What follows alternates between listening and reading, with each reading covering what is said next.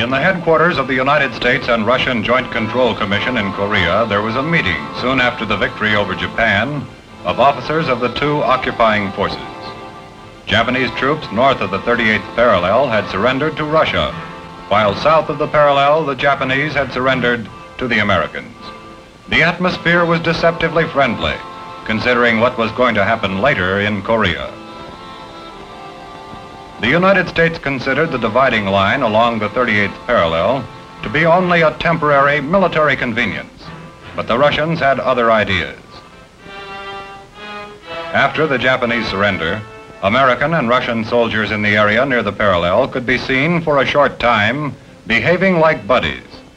This sort of thing didn't last long, because the Russian command was about to turn the dividing line into a part of the Iron Curtain. 2 years of effort proved that agreement with Russia on Korea was impossible. In 1947, the United States referred the whole problem to the United Nations. The response to the American action was that the General Assembly established a commission to supervise free elections in all of Korea. But the Russians had no intention of allowing such free elections in North Korea. In South Korea, the people turned out in great numbers when the elections were held in 1948.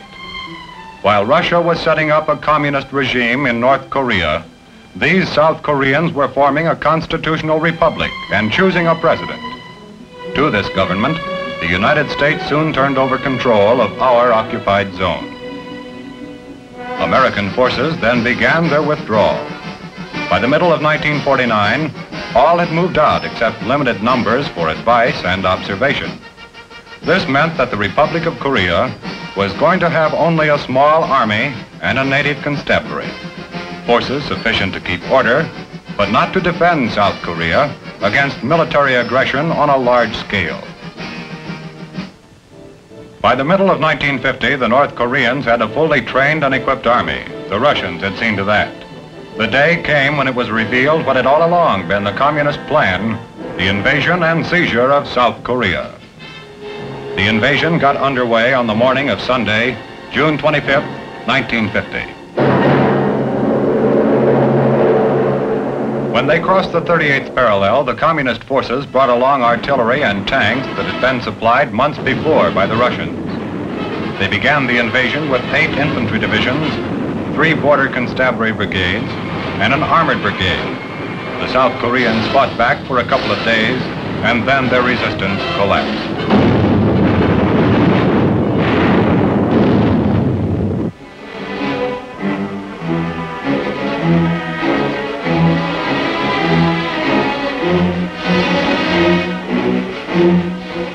When the Soviet began this aggression by proxy, they didn't look for any active intervention by the United States or other nations. That was the Reds' big mistake. From Washington, 2 days after the invasion began, came President Truman's order that American air and sea forces were to go to the help of South Korea.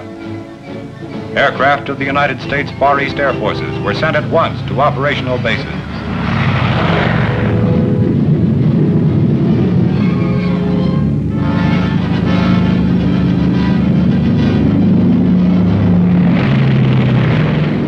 From Guam, the B-29s took off for Okinawa, their base for the strike soon to be made against the North Korean invaders. Several F-80 squadrons in Japan were moved to southern Japanese airfields in order to put them within range of targets in Korea.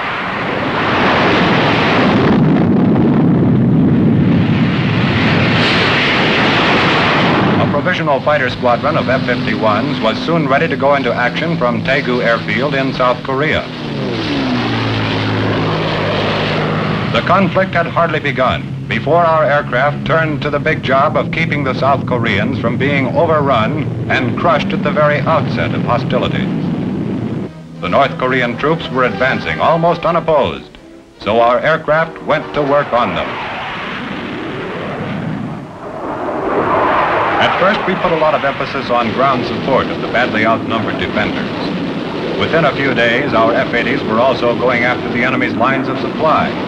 We had to slow up his logistics if we were going to keep the South Koreans from being driven off their peninsula. The F-51s, too, went to work on interdiction targets, as well as doing their share in the close support of ground troops. In fact, all of our aircraft gave a fine demonstration of the versatility of air forces. The thing we had to do was trade space for time and slow up the invading forces enough to allow a buildup of defensive strength. So we went on, hitting anything that was carrying or storing communist supplies. By now, less than a week after the war started, our airstrikes went well north of the 38th parallel.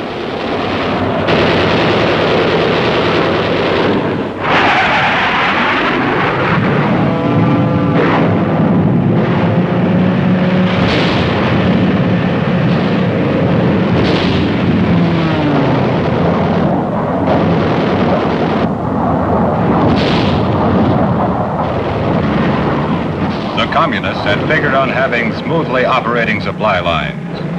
We took out a lot of the smoothness, and we conducted these operations without effective opposition in the air, because as a first order of priority, our aircraft had destroyed the small but vicious North Korean Air Force.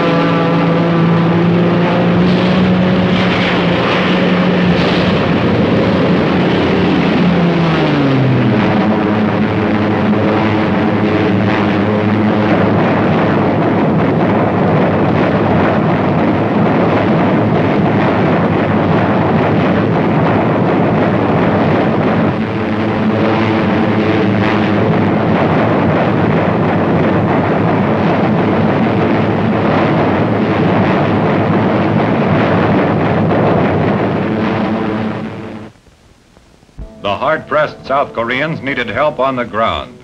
President Truman acted quickly. On June 30th, he ordered United States Army units into action. So here in Japan, troops of the 24th Division, part of our occupation forces, made ready to be flown to the Korean battle area in Air Force C-54s and C-47s. These were the first flights in what came to be the greatest combat airlift in history.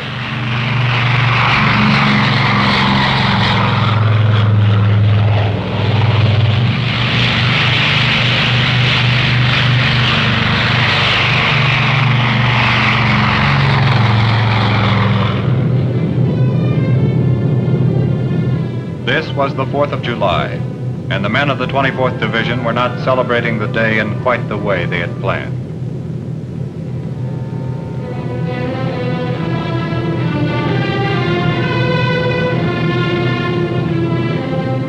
When the men of the 24th Division reached Korea, they were implementing the vote of the UN Security Council, which asked all member nations to help.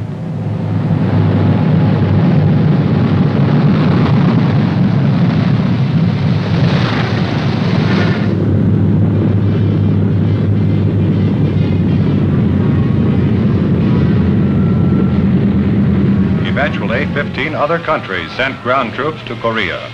But from the beginning, by far the largest share of the military burden was borne by the United States. The 24th Division troops were immediately sent to the battle line, not as a unit, but by the plane load. This was an emergency. The enemy had to be slowed up.